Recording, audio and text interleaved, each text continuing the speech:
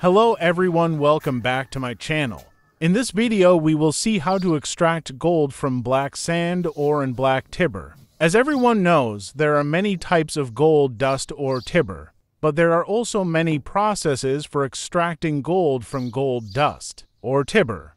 In this video, I will explain to you a very good and extremely simple way to determine if what you found in the soil is worth working on for long hours.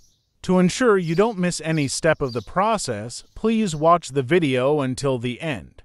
Don't forget to support us by subscribing and pressing the like button so it can spread and reach many others interested in the field. Thank you.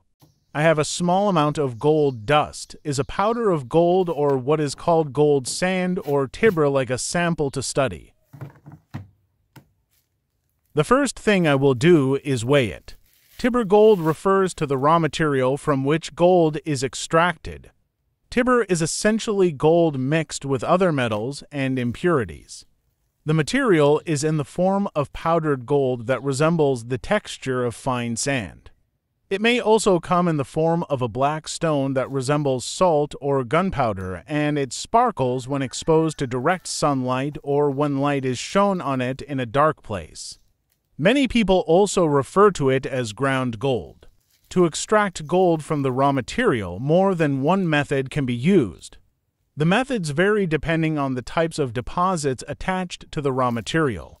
Despite the differences in methods, there are two fundamental steps in this process: obtaining the raw material and separating the gold from this raw material.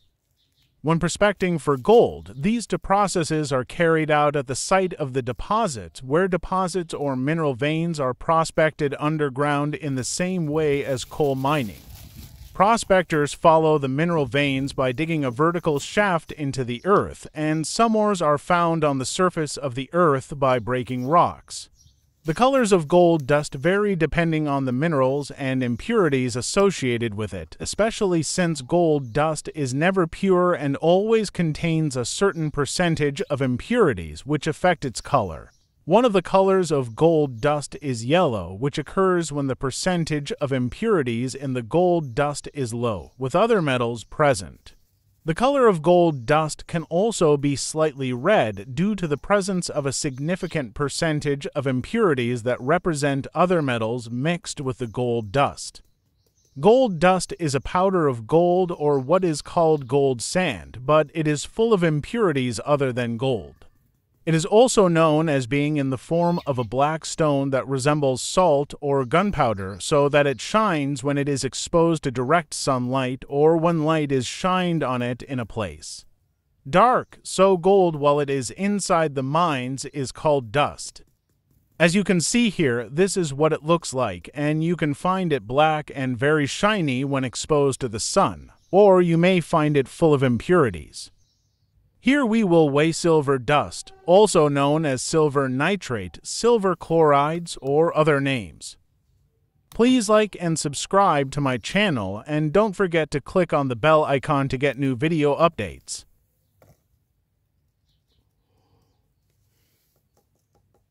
This is a good method to determine whether this Tiber contains gold or not. It is a very effective method for all types of ore. Silver dust acts first as a collector of gold and secondly speeds up the extraction of gold from the Tiber, and also you can use it to collect gold from ore. Roasting is a process of heating of sulfide ore to a high temperature in presence of air. It is a step of the processing of certain ores. More specifically, roasting is a metallurgical process involving gas-solid reactions at elevated temperatures with the goal of purify the metal component S. After thorough roasting, we will add silver dust to the roasted ore. It should be placed directly in the center to quickly gather the gold in the middle and form it into a gold and silver ingot or ingots. Since this is an educational video on testing for the presence of gold in placer deposits, I explained what happens during each process, especially the smelting. It is preferable for the smelting process to take place in a high-temperature furnace.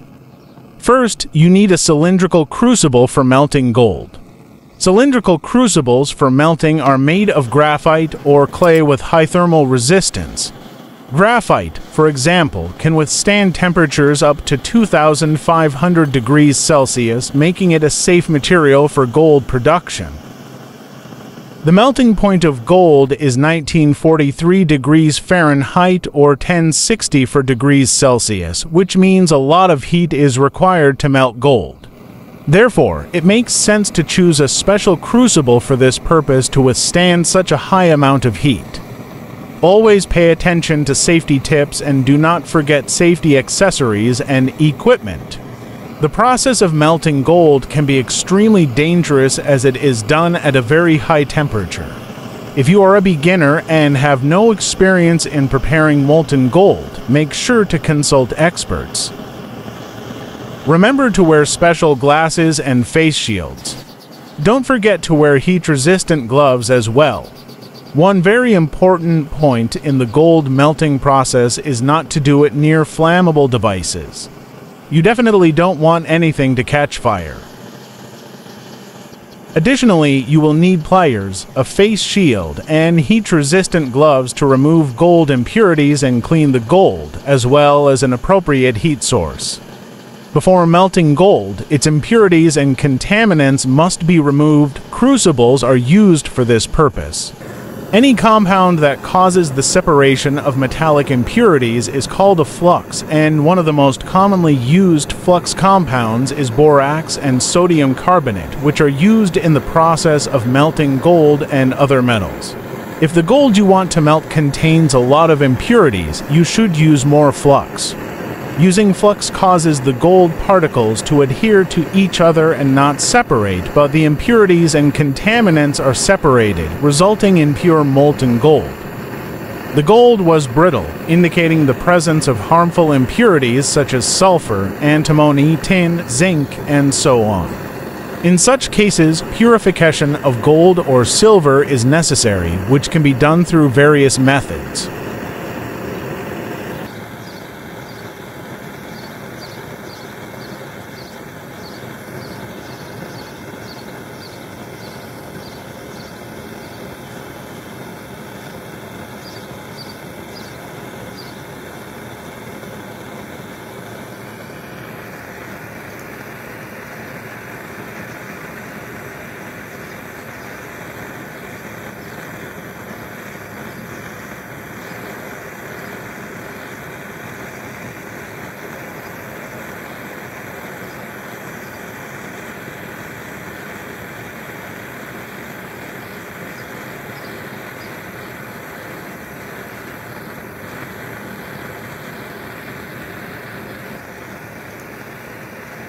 Thanks for watching.